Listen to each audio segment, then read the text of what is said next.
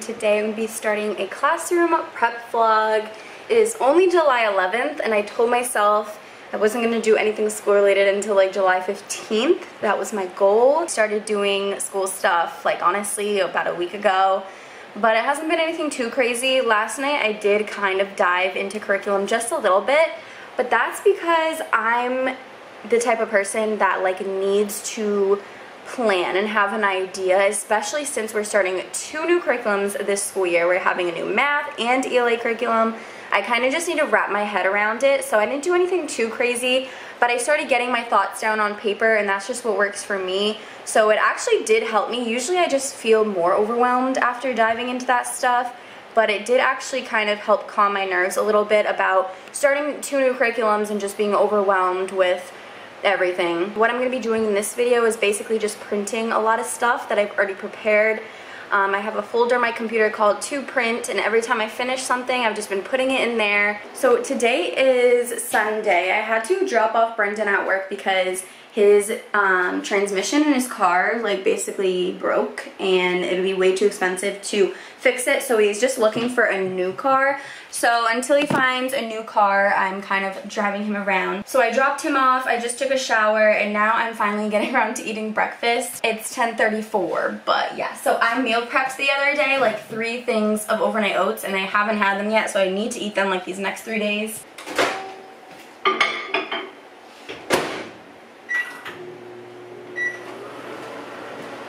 I'm so excited to eventually film an apartment tour, but I just have a couple things I still want to pick up, just a few like decor things. I've been pretty satisfied, honestly. Like, this feels finished to me, but like I don't really have anything on the walls in the living room, and I've been thinking about it. I'm like, I do want a few things, nothing crazy, because as you guys know, I like to keep it minimal. So I'm thinking of just getting some pictures developed, maybe even in black and white. Or I was also thinking of getting like digital portraits done. I had Emily do a picture of me in the digital portrait format, and it came out so cute. She's at Bloom in the Classroom on Instagram. So I'm thinking of sending her like a picture of me and Brendan that she can do, maybe like me and my family and like my siblings. So we'll see what I end up doing, but I will be filming an apartment tour soon. Okay, this one I definitely could have put some more milk in. Not sure what happened. Usually the consistency is a bit more milky. Not totally milky, but just like more milkier than this. This pretty much like absorbed everything. Okay, so right now I'm going to get everything ready to print. Okay, so I'm going to open up my To Print folder, and this is everything that I need to prep, but it's basically all done. I just need to like print it. So I'm going to show you guys some of the stuff I've been working on. This is not my original idea. I saw this on Instagram and I wish I didn't like unsave it after I made it. So if I can find who first posted this on Instagram, I will link them down below, but this is not my original idea. Basically, it's a double-sided sign that says bathroom and drinks are open and then bathroom and drinks are closed. And basically they're only going to be closed during teaching time, but I think it's nice to have this visual so that no one is asking. This is super unnecessary, but I am changing my binder covers and binder spines to kind of match the font that is in the rest of my classroom. I know that's like super annoying, but that's just how I am. So yeah, this is like unnecessary work added to my plate, but I'm just printing out new binder spines and binder covers. Basically, all the fonts I use are created by Literacy Now on Instagram. You can buy her font bundle on Teachers Pay Teachers. I will have it linked down below. This specific font is BN Sunrise Bay, and I am just obsessed with it. I use it for like all my projects. I'm also printing some new calendar headers, like just the headers, because last year they printed a little funky and I just wanted them cleaner. So my calendar set is actually up on my Teachers Pay Teachers store now, so if you're interested, the entire calendar with all the labels. I'm just printing out the day of the week labels, but they include the numbers, the day of the week, and the months. Then from TPT I bought this cursive alphabet line. I wanted a cursive alphabet line in my classroom, but I never got around to it last year, and this one is super cute. It is illustrated by Mikkel, letters from Mikkel on Instagram, and she makes the cutest little illustrations and stuff. So this is a cursive alphabet line with influential people drawn on it, and I thought it was super simple, and like even though it has color, it's still gonna match my neutral classroom perfectly. So I'm really excited about this. I just have to print, laminate, and cut all of them, so that's gonna take a little while. The next thing that I made and I'm really excited for are these grouping cards. So I saw this somewhere on Instagram, so it's not my original idea, and I thought it was so cool and such a great idea to like pair students up quickly or group them in groups of 3 or whatever it may be. So I just made 2 different ones. I don't know how the original person did this, but I just made 2 separate cards. So this right here is 1 card, this right here is 1 card, and like half the class will get this set and the other half will get that set. But basically, if I need to put them into pairs or groups quickly, I can just say, okay, if you have a gold 5, partner up with a silver 5, or if you have a silver 5, find another silver 5 for your partner, things like that. So I'm really excited about these. I think I'm going to laminate them and put them on their desks, and it's just a quick way to partner up. And then like I mentioned earlier, these are just the updated binder covers that I did, super basic of course. I created this basic nurse form last year and just never used it, so I'm going to prep those this year so that they're ready to go. I also created these arrival and dismissal procedures posters. I want to do the poster trick. I'm going to print these at like 200% so that it's like a 4-page thing that I can cut and paste together. Another pointless thing, I redid my teacher toolbox labels, just made them even more simple. I feel like I just keep making things more and more simple and clean.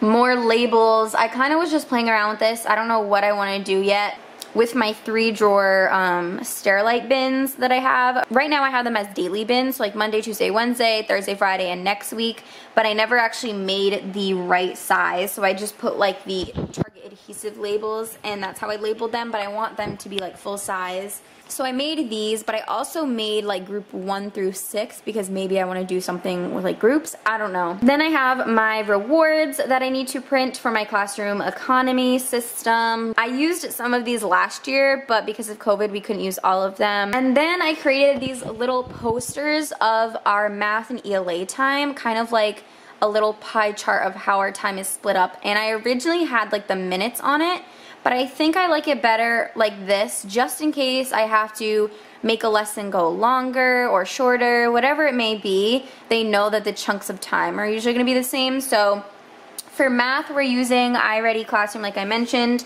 and it seems like try, discuss, and connect is a really important part of the lesson, and then we are going to do centers. So that is our math workshop, I guess you could call it. And then I split ELA into Readers and Writers Workshop. So Readers Workshop is kind of new for me. I've always wanted to do it, and that was the original plan, but it just didn't work out that way last year. So we did independent reading like all together as a class. It wasn't a center. We did centers, but for the lesson I would still teach a skill.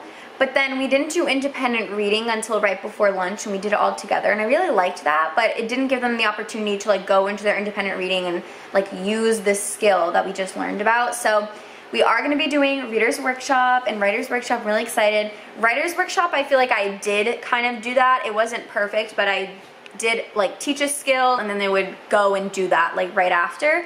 But we didn't really have a lot of share time, so I included share time in these, which I'm excited about. So I think that's pretty much it of everything I've prepped so far and basically what I need to print. It's gonna be pretty loud in here because we have the AC going. Okay, so my printer is on. I actually have a dilemma with the electrical socket. I literally have to put something in between it to make that top outlet, like whatever's plugged into it, has to be elevated or it doesn't work. So I don't know what's going on.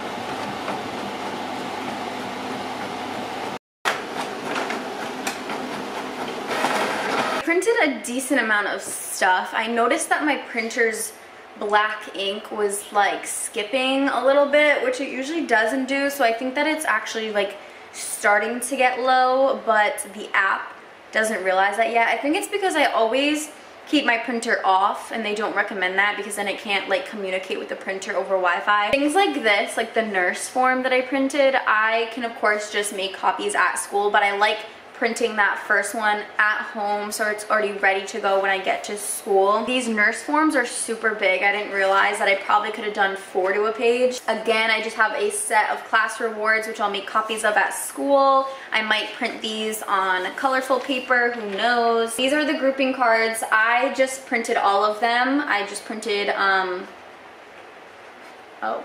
oops. I'm gonna need to print another one. I thought I printed 4, but there's only 3 here, I guess. I don't know. As of right now, I have 20 students, so, and there's 6 to a page, so this is only 18. So this is what I was talking about with like the black ink. I don't know, it's just not as dark as it could be, so I might end up redoing these when I get a new, fresh black cartridge, because they're just, I know my printer is better than that. You can really see it on this one, I feel like the black was just cutting out. So I might have to reprint those. HP Instant Ink is literally the best thing ever created, especially for teachers, because you just get endless ink and you can print a certain amount of pages each month and get free ink. So you don't have to pay for ink, it's just you pay for a subscription. There's different levels of the subscription, so the cheapest one is like 99 cents a month and you can print 15 pages a month. And they will send you ink when you need it. So as soon as your printer is getting low on ink, they will send you through the mail the ink cartridges. So I right now have a bunch of free months because of you guys. If you use my link down below, I will get a free month and you will get a free month. So thank you guys for using my link and signing up. This is my bathroom sign. It took me a couple tries to figure out how to get it like back to back so I could just print on one paper, but I figured it out. And it's super cute. See, like, color looks great. And then I have all my binder covers. I actually ended up printing these on cardstock, but again, with the black ink, I don't know, I might have to end up reprinting it, because even though it's not like terrible, it's just gonna bother me, I know it is. So that is everything I printed, and honestly for the rest of the day I don't want to do any school related stuff. So I'm probably going to make myself some lunch. It is 11:48. And watch some Netflix or something. I just want to sit on my couch and relax. I just printed one more of this, so that's all set. I don't have to worry about it. I have all the things I printed, and I'm gonna put them right into my teacher bag. Oh my god, there's literally dust on it. This teacher bag is from Amazon. If you're interested, I have it linked on my storefront, which is always in the description box.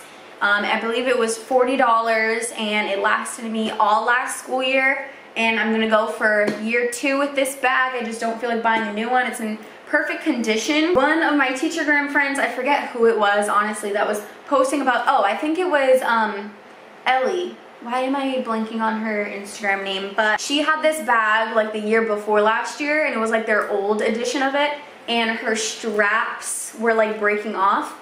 But they updated it, and I tell you, like, it's good because this bag has been super heavy at points throughout the school year, and I've carried it with like one strap on my shoulder, and it is not ripping at all. So I'm really excited to get another year out of this, and I wouldn't be surprised if I could get a couple more years out of it. It's really good quality. So this is $40 on Amazon. I'll have it linked down below if you're interested. It's under my teacher faves. So inside, I put like papers and stuff that I prep in the laptop sleeve case thing section. So all these papers I'm just gonna put right in there because it'll keep them nice and straight and they won't get ruined.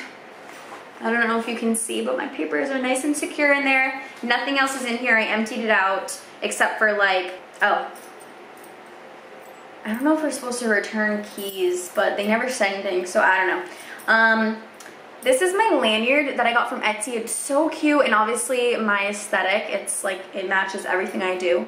I have been reading so much lately. I finished that nonfiction one on the top, so it has to go back to the library, but I have 2 more nonfictions up next on my list.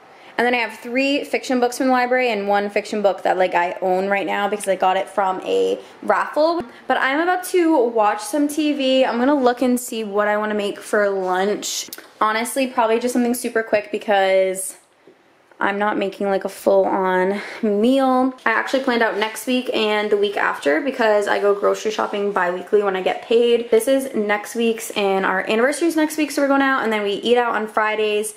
And then on Sundays, we usually go to Brendan's mom's house. So that's like 3 days next week that I don't have to cook, which is nice.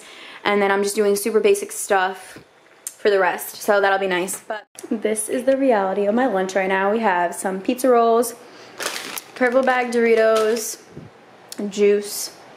Gonna watch some Manifest. I don't really know how I feel about it. I feel like I'm not totally hooked. And then Bridgerton, I've read the book, and for some reason the show is not doing it for me. I don't know. About 6 days until our pod comes. 2 things that I went ahead and sold on Facebook Marketplace.